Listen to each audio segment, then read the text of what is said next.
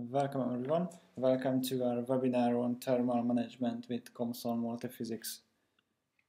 Today we are looking to thermal management in COMSOL Multiphysics. My name is Arpad Forberger and I'm an application engineer at Gamax Laboratory Solutions Ltd.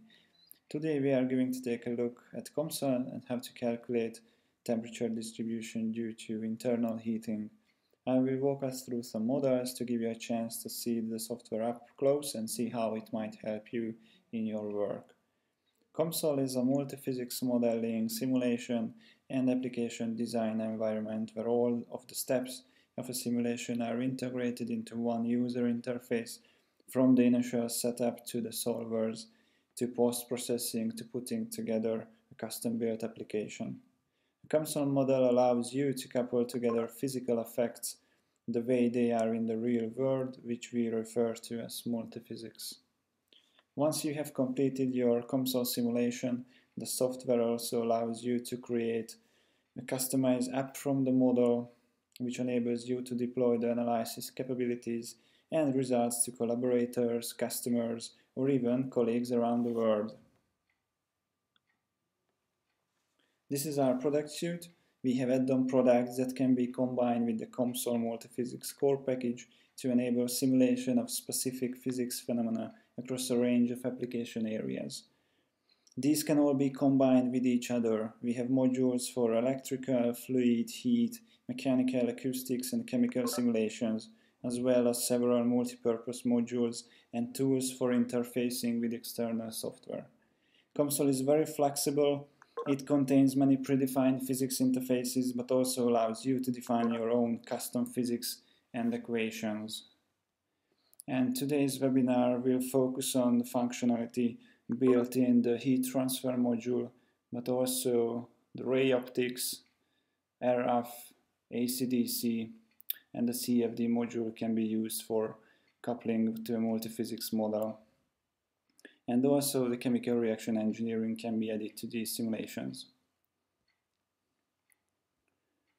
Application areas can be radio frequency simulations or acoustics based on acoustic simulations, AC/DC to couple Joule heating into our model, coupled to the CFD module to take into account non-isothermal flow. Later you will see such model here in the webinar. Pipe flow module can also be included if you are interested in thermal management in underground heating systems. That's also one option here to be included, or heat transfer in buildings and building applications, and heat transfer in medical applications in biomedical sense. And also if you are interested in thermal contact, that's also possible to include in your models. So this is a snapshot from our built-in models that can be found at COMSOL's website and in the application library. Also, it couples the RF module to the heat transfer module to calculate radiation in a human head.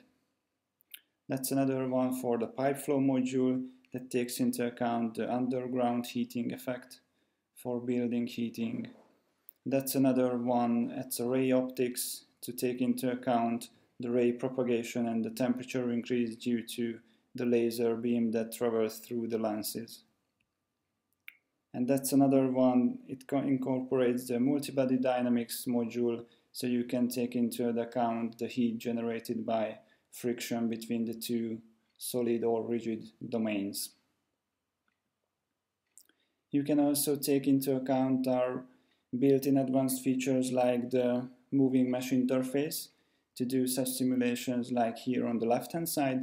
That's a dynamic wall heat exchanger. You can find it in the built-in application libraries, so you can define a sinusoidal wave of the mesh to take into account the increased surface of the area. And that's another one, that's a thermal ablation model that takes into account heating by laser and the removal of material of such high temperatures. That's also possible with the built-in functionality in COMSOL Multiphysics. And what we are looking today is we will import a PCB, a printed circuit board, into our model, and we would like to include the heat transfer by the generated internal components. And we will investigate several effects, whether it's a natural or a forced convection. You can include thin and small objects. You don't need to mesh volume geometries. You can include surface or line elements there. You can also include thermal contact. Oops. And we will investigate these features here. So if we go to COMSOL, we can start by importing our model.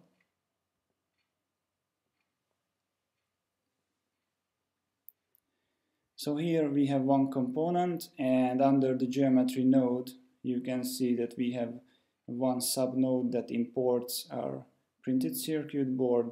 That's a standard format, and here in the layers you can select and deselect what kind of layer you would like to use during the import. So here is already set up because we have limited time for this webinar. That webinar is also recorded so you can catch on. So if you find it a bit fast, you can review it later on. So we have one geometry node with an import node to import our board. Next one is that we have the materials section. So we have two different materials here. One is the FR4, it is a typical circuit board material. That's the green one here, as you can see. And the other parts are made of copper. That's a general purpose material here for conducting surfaces. Okay, and for the heat transfer we need to add the physics interface. So we can add the physics, and if we go to the heat transfer branch, we select heat transfer in solids. Okay, and what kind of boundary conditions are available? So you can always check here by right-clicking on the physics node. We would like to add some inward heat flux to mimic the internal power dissipation, and also include some heat flux by convection to the ambient temperature. So we can add the heat flux. It's a heat rate. We can include, let's say it's 1 watt, and we can simply select which surfaces we would like to include in our model. So let's suppose we have these small surfaces that will generate heat. It's 1 watt. It's quite small for this concept model. That's more than enough for us. And for the heat flux, we can include convective heat flux. You have 8 options. You can see here 4 for laminar case and 4 for turbulent case, whether it's an external, internal, forced or natural convection. So if you don't want to mimic or simulate the surrounding air, you don't need to do that. So you can also include quite easily if it's a natural convection. But for simplicity and for speed, we will use a scalar value here. So we won't use any lookup tables.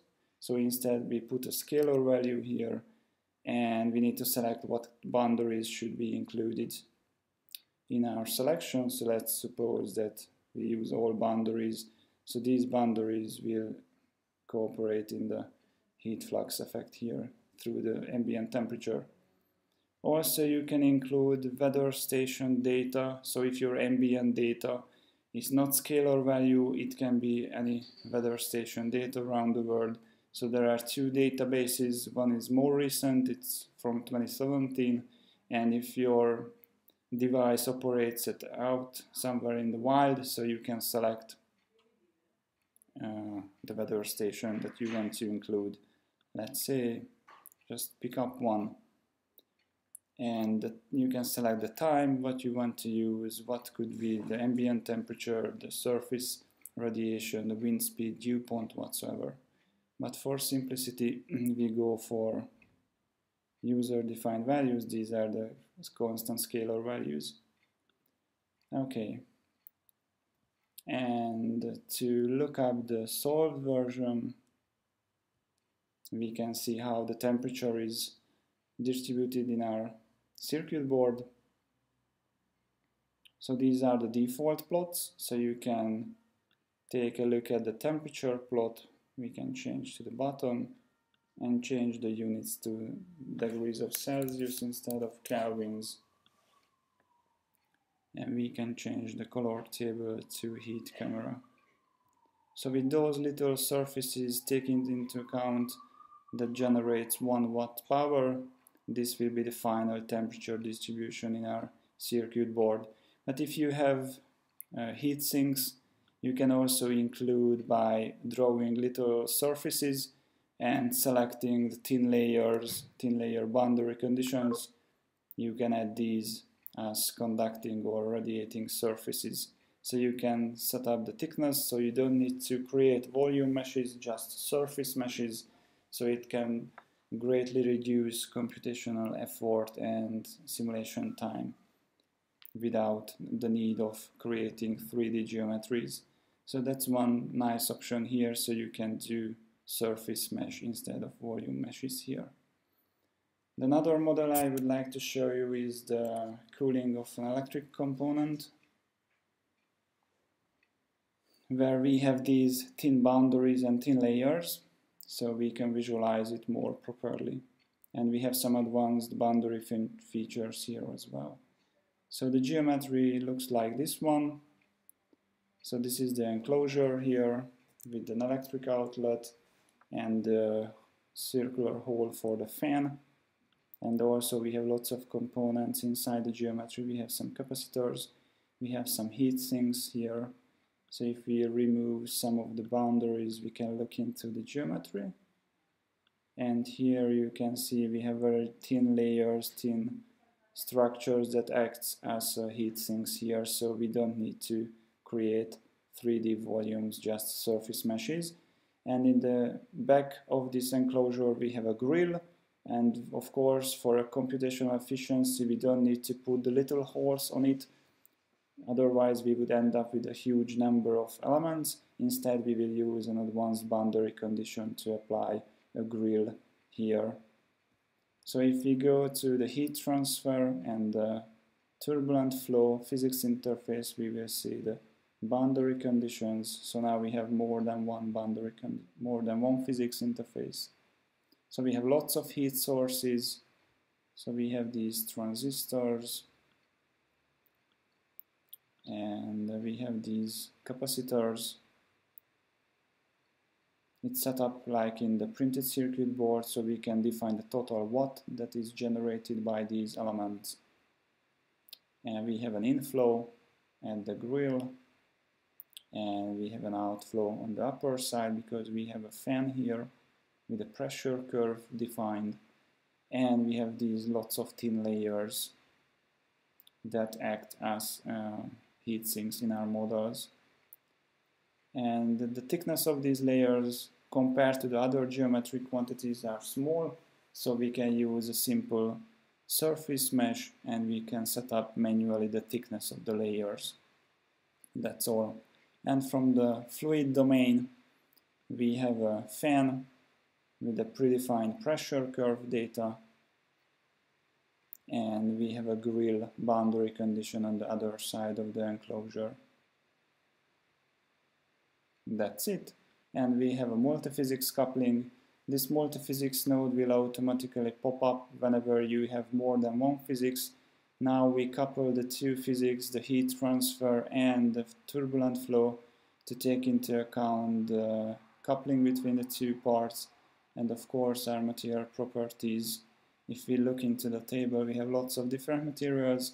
So if we pick up a particular material like air, you can see that all of these material properties are functions of temperature and absolute pressure, like the density in this case. So that's because we use this multiphysics coupling, so we couple the two physics interfaces. The turbulent flow is coupled to the heat transfer to get a proper view of the air flowing around our enclosure. And if we go to the results section, we can see the temperature distribution here. So this is the solved model, so we can see where we have hotter parts. The maximum temperature is somewhere over 70 degrees of Celsius, and we can also see how the air flows through our enclosure, through the grills to the fan itself.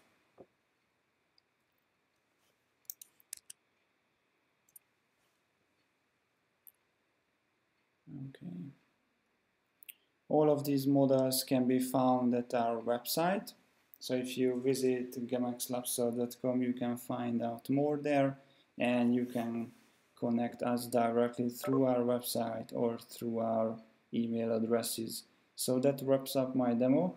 If you are interested in learning more about COMSOL or trying out the software, the best place to look is our website.